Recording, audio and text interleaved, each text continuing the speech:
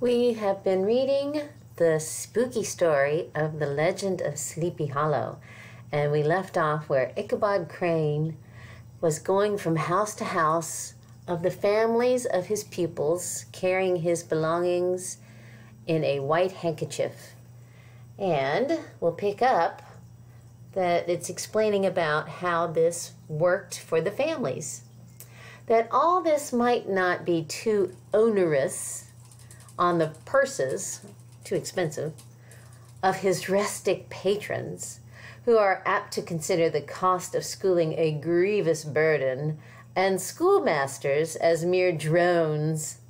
He had various ways of rendering himself both useful and agreeable. He assisted the farmers occasionally in the lighter labor of the farms, helped to make hay, mended the fences, took the horses to water, drove the cows from pasture, and cut wood for the winter fire.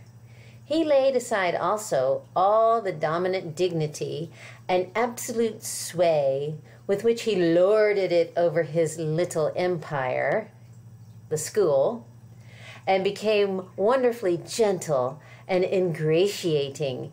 He found favor in the eyes of the mothers by petting the children, particularly the youngest, and like the lion bold, which whilom so magnanimously the lamb did hold.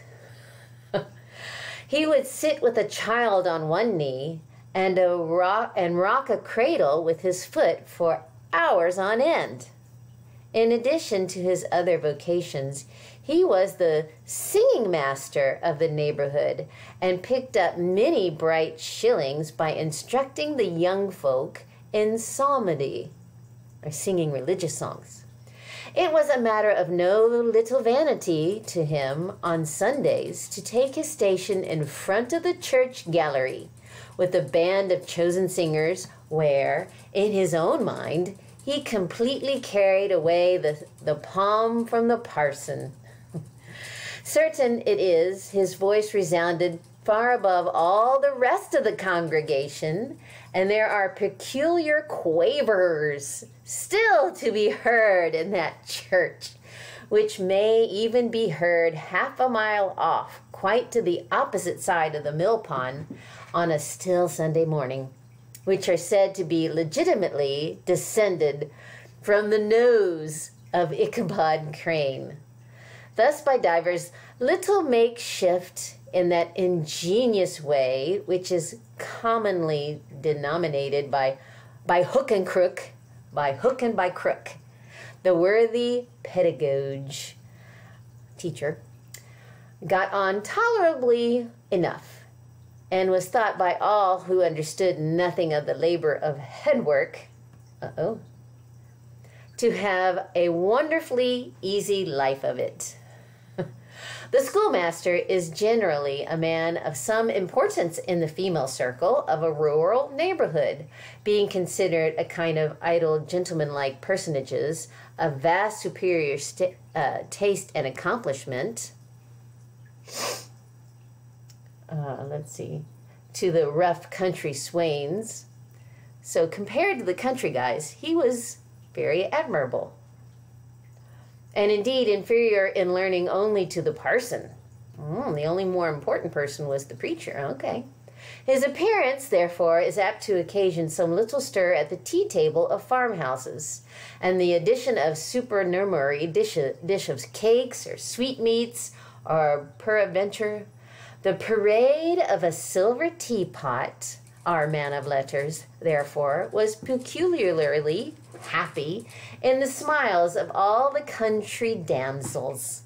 How he would figure among them in the churchyard between services on Sundays, gathering grapes for them in the wild vines that overrun the surrounding trees, reciting for their amusement all the epitaphs on the tombstones, or sauntering with the whole bevy of them along the bank of the adjacent mill pond, while the more bashful country bumpkins hung sheepishly back, envying his superior elegance and address.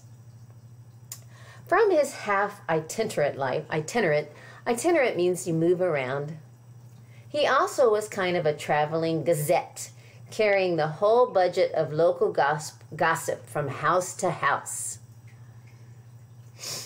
so that his appearance was always greeted with satisfaction.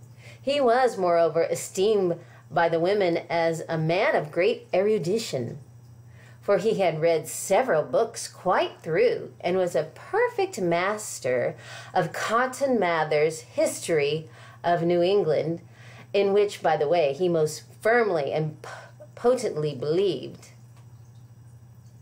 He was, in fact, an odd mixture of small shrewdness and simple credulity. His appetite for the marvelous and his powers for digesting it were equally extraordinary, and both had been increased by his residence in the spellbound region. No tale was too gross or monstrous for his capacious swallow. He liked a scary story.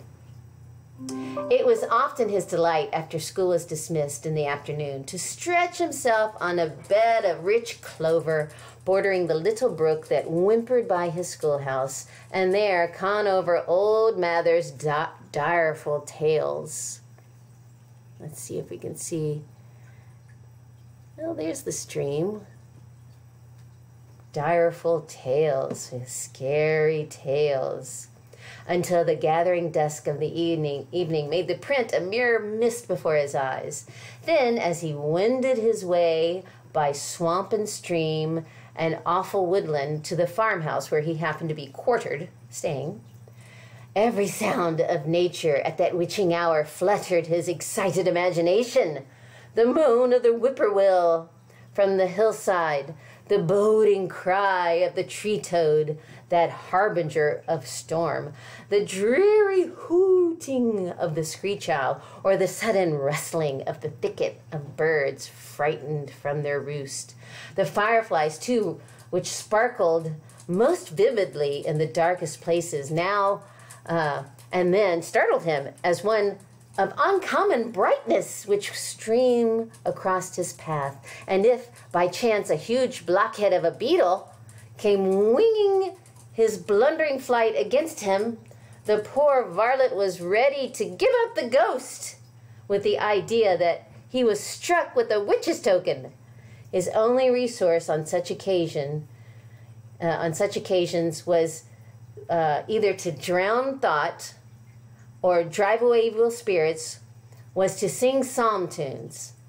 And the good people of Sleepy Hollow, as they sat by their doors of an evening, were often filled with awe at hearing his nasal melody in linked sweetness long drawn out, floating from the distant hill or along a dusky road. So, he gets scared. He loves the scary stories, but he gets scared, especially if he takes too long and is walking home in the dark. Okay, we'll continue on to see what happens to Ichabod, the lover of scary stories, in this tale of Sleepy Hollow.